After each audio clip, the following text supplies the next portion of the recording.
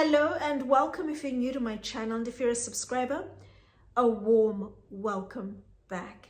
This video is part of the viewer comment response series where I respond to a comment made by a viewer against one of my videos. And the particular comment for this video goes as follows. Thank you for this beautiful and informative video. Thank you for watching, Annette. I was touched by these beautiful pieces of art, especially Lana Marks and Kumi.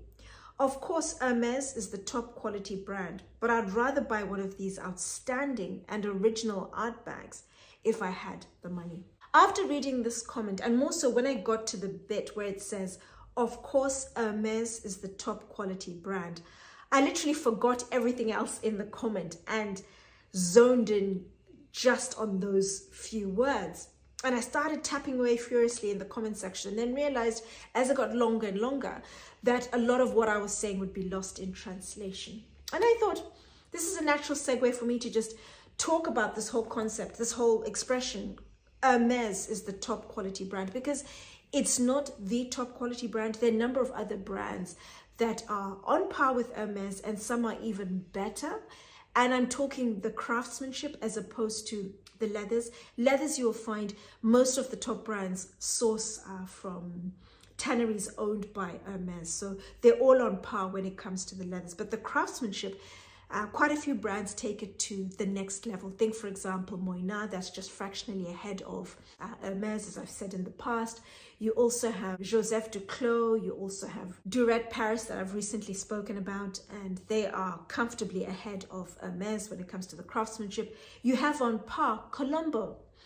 And I just thought, let me just talk about this and just explain why there is the assumption that sometimes because Hermes is typically the most expensive when it comes to handbags, they're the most coveted, people talk about them on social media, and then that sometimes automatically translates to they are the top quality. And just address a topic, a concept in marketing called brand equity, which is what it essentially boils down to. And there are quite a few videos that talk about Hermes and why are their bags, their leather so expensive. It all boils down to a concept called brand equity. Annette, please don't feel I'm singling you out or it's a personal attack.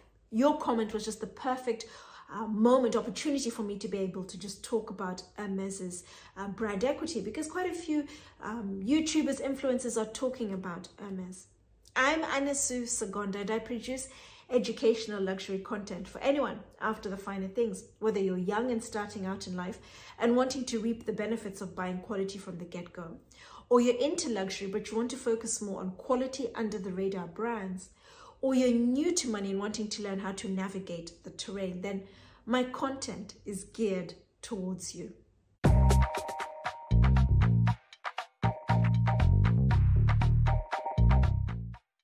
Soon after recording the intro, something came up and I had to stop recording. So I thought, let me take a break over the weekend and then I'll resume again the following week. And then over the weekend, a couple of interesting developments arose that were relevant specifically to this video. The first, I received a DM from one of my subscribers, and attached were two links to videos created by a YouTuber called Leatherstein. My subscriber wanted to know, have I seen them? What do I think? What is he talking about? What is he referring to?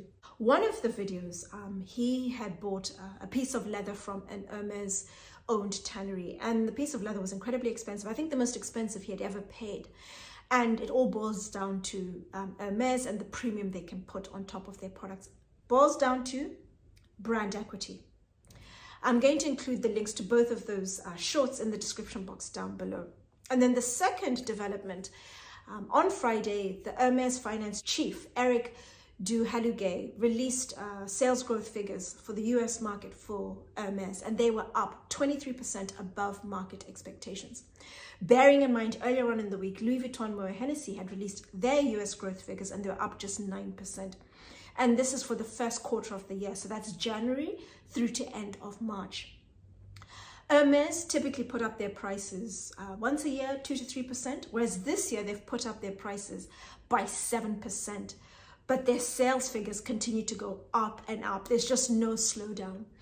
And Hermes are pretty much leveraging off how hugely desirable the brand is, and coupled with the fact that they have a number of iconic products with waiting lists. So when those products become available, people buy the products.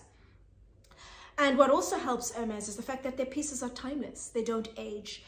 They have, at the moment, an older audience who are wealthy, buying their products after pieces that don't age. They transcend the test of time, but more so, they are very well made from high quality materials, and they look good.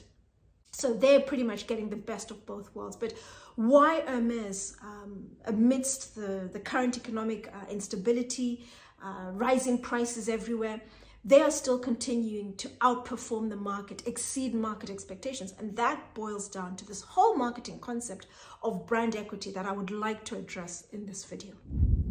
What is brand equity? Well, it's the added premium, the added price that can be added on to the products based on what is perceived, what is thought to be the value, the worth of the brand.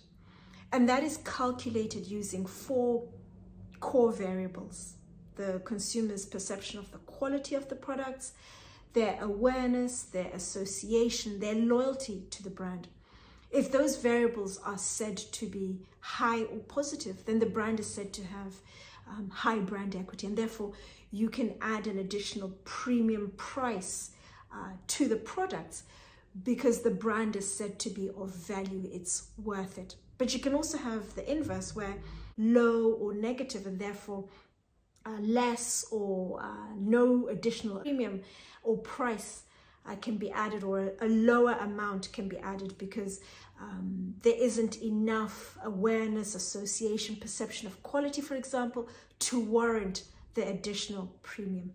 But looking at those 4 core variables in relation to Hermes, well, firstly, the consumer's association with Hermes. It's a brand that people associate with prestige, with status, with wealth, with heritage. It's a brand that was founded in 1837, so it has the heritage, it has the experience, it has the exposure.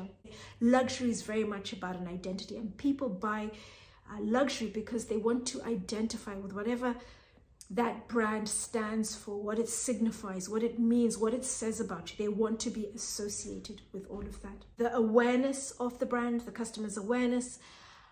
Hermes, like brands such as the biggest luxury group, Louis Vuitton, Moët, Hennessy, Kering, Richemont, for example, they literally have bottomless pits of money that they spend on marketing, on promoting, on raising the profile of products, of their brands within the group, Hermes as a whole. Some of the games they've created, where they have created hugely iconic products. Think of the Birkin, the Kelly, the Constance, for example. And then in tandem with the waiting lists or the games where you have to spend a certain amount of money in order to qualify to buy the products, or to be offered the products, or to be considered to buy the products. Consumers buy into all of that hype, the fact that they are one of the few who have their iconic products. They're able to talk about their experience, regale the story of how they queued, or how they waited, or the game they had to play, or what they had to go through in order to attain one of the hugely iconic, high status, high profile, iconic products. Hermes also sponsor a number of high-profile sporting events within the horse racing industry. That has created a lot of awareness of Hermes. When it comes to consumer loyalty, it's very much a case of you either buy into Hermes because you buy into the timeless aesthetic of their products, the quality, the craftsmanship.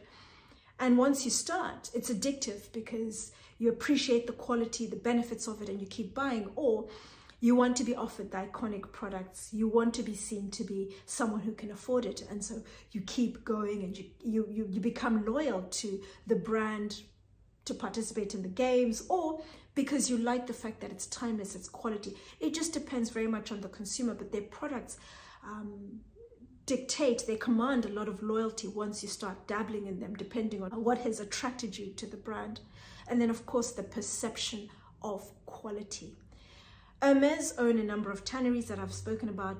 Tanneries at the top end, they pretty much dominate the space where they get access to the very best hides in the market, and they process them and use them for themselves as a brand. And whatever's left over, they sell to other brands, or people are able to come in and buy. But their tanneries are opening up access to the very best leathers, which they are known for using and in turn selling. So anyone who buys into them knows they're getting the very best. Coupled with the craftsmanship, they have artisans they've worked with for many years who are highly skilled at producing bags, the clothes. They work with mills around the world who weave some of the most exquisite fabrics for their products. Whichever suppliers they work with, they're typically the very best, and therefore they're able to ensure they're working with the best quality materials to begin with, coupled with exceptional craftsmanship, and they're producing some of the best products in the market. So when you look at Hermès in its entirety, consumer awareness, association, the loyalty, their perception of quality is incredibly high, and therefore Hermès has very high, very positive brand equity. Case in point, just recently, the finance chief noted that the brand had exceeded market expectations when it came to their US sales growth, 23% above market expectations. They put up their prices 7% instead of the usual 2 to 3% a year, and people are still continuing to buy. And that is a testament to their very positive brand equity, where consumers have very high regard, they value the brand, and they think it's worth the premium that the brand puts on their products year in, year out, and even when they're doubling that premium. Which then brings us to the comment that started this video. Of course, Hermès is the best quality. And I jumped in and said, it's not the best. There are other brands out there that are just as good, and some are even better. And why I say this is because Hermès is a significantly bigger operation when you compare to some of the brands I've spoken about, Duclos, Moynat, Colombo, for example, just to name a few, and then most recently Duclos, that's focused very much on custom pieces. They are outfits that are much smaller. They are sourcing their materials from the tanneries owned by Hermès. So they're starting off with the very best quality materials. But their craftsmanship, as I've mentioned, Duclos, you have Duret, Paris, it exceeds Hermès. But because they're smaller outfits, they don't have the deep pockets in order to promote and market their products. People don't know them, don't know of their brands, don't know of their products. And therefore people are more likely to have seen or heard of Hermès, whether it's social media, print media, they've been to events sponsored by Hermès. They will know of them, and therefore are more inclined to go for their products because they're the ones they know. They've been promoted to them. They know about the games. They know about the iconic products. But people don't typically know about Duclos or Duret, Paris, or Delvaux is starting to raise its profile. But some of the brands that I talk about, people don't typically know about them because they don't have the money to invest in the marketing to raise their profile. And that's why I came in and said there are other brands out there. If you are interested in same quality leathers as Hermès, but you want even better craftsmanship at a fraction of the price, and you're not beholden to the label, the identity that goes with Hermès, then there are amazing brands out there for you to consider. And hence, I chimed in with my comment. But Hermès's quality is exceptional. It's absolutely fantastic. They're a big operation with the money to promote their products. Their craftsmanship, as I've said, there's a video I'm going to attach when it comes out. It might come out before or after this video. I'm not too sure, where I talk about Delvaux's new bag, the Lingo. And the craftsmanship of the Lingo is superior to the Roulis from Hermès. But it's something that people won't necessarily pick up on or be aware of, or may even believe until they see it with their own eyes, because the assumption is that Hermès is the very best. But I'm here to dispel that myth and say Hermès is amazing. The quality, the craftsmanship is phenomenal. But there are other brands for you to consider if you're willing to forego being part of the allure, the hype, the appeal that is Hermès. But any other questions, any thoughts, please let me know, as always, in the comments down below. Please do subscribe so you don't miss out. I'd love for this to be an ongoing discussion. And of course, to all my other subscribers and viewers, thank you for watching. And I look forward to seeing you all again soon.